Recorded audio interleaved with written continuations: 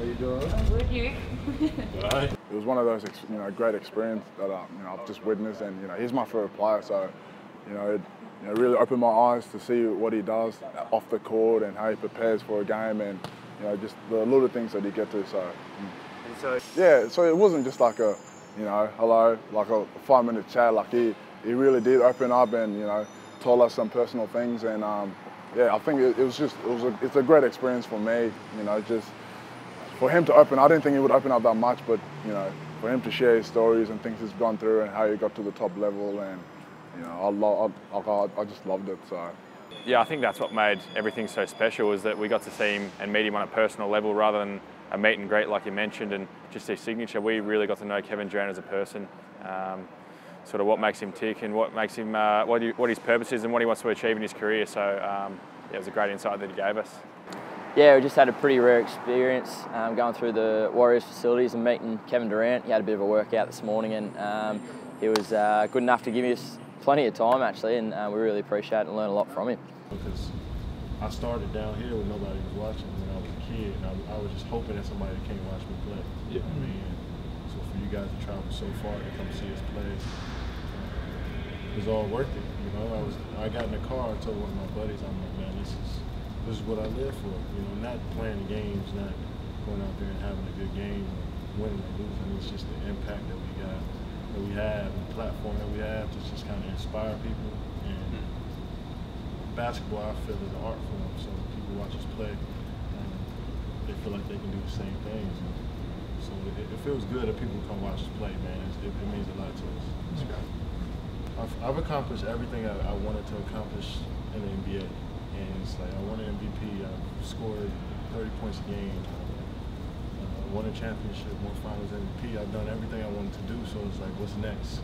How do I get up the next day and feel motivated to go play basketball? I think for someone that's been playing at the top level for 16 years, I feel like the same thing. I've been lucky enough to win a couple of premierships.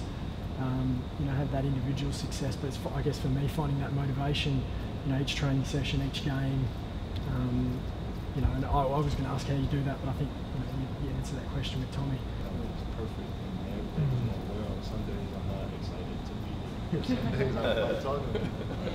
Anything that I can do to inspire the youth where I come from first, and then around the world. I want to start at home first. I know it takes a long time to really impact the kid's life, and I think that's an everyday process, but somebody they can look up to, I wish I had that growing up. I wish I could look towards somebody and say, this is where I want to go. So. Did you bring some Vegemite out? Have you tried Vegemite? No. Oh, I've got some good. Oh, you're kidding me. Oh my goodness. It's a bit like Marmite. You got Marmite?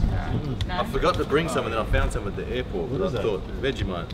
This is what Australians put on their toast in the morning. They love it. I personally hate it, but how about, before I hand it to you, It's very salty. how about you try some? I don't know about that.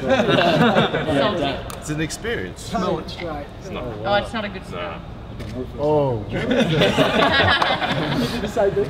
gotta taste it. Oh no, man. Get your finger in there. Don't take too much. You like it? Just a little bit.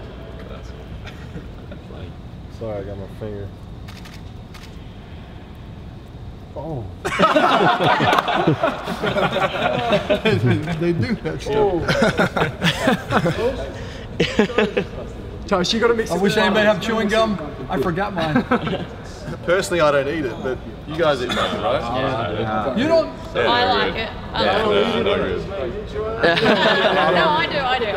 I don't mind it. Yeah. Oh, wow. But it's better on toast. It's not like that. I'm sure. It's only a little, and I only a little Oh, I bit. need something to drink. Yeah, it's salty. Oh, man, I've been making music lately. I've been trying to learn new instruments and learn what sound means, what sonics mean. Yeah. That's been a passion of mine like the last few years, and it's just taking me away from, just totally taking me away from thinking about basketball or anything involving NBA, which is that's so underrated when it comes to professional sports.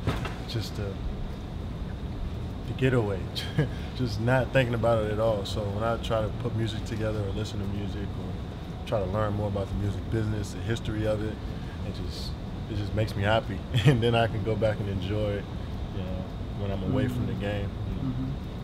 Also want to know, do you enjoy playing other sports? Like, do you enjoy going and hit golf or soccer or you know, NFL or anything like that? Yeah, I haven't got into golf as much, but I wanted. Steph told me he was going to take me out and teach me a few things. But yeah, like I said, just when you can kind of relate to other sports and relate to other people's journeys, it makes it better to come back and do what you do, you know. So I try to follow as much as I can. I try to, if I'm interested in a sport, football, golf, baseball, I just try to find players and teams that I try to attach to and learn more from.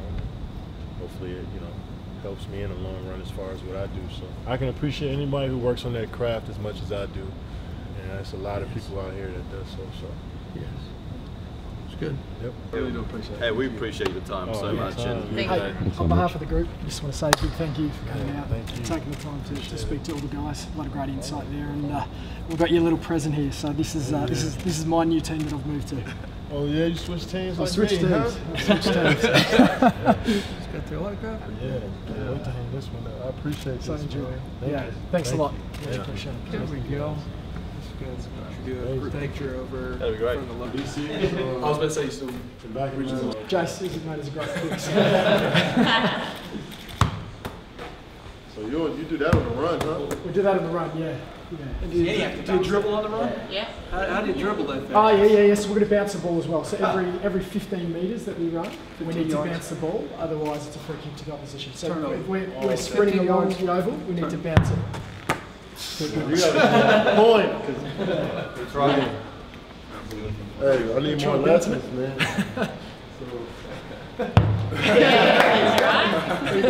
Well, it might not be as nice as you, but oh, works, it works. and the kicking. See you guys later. Yeah, good luck tonight. Appreciate everything. Appreciate you. Hopefully we get it done. Thank you. Yeah. Absolutely. All right, guys. All right, Kevin. Thank you.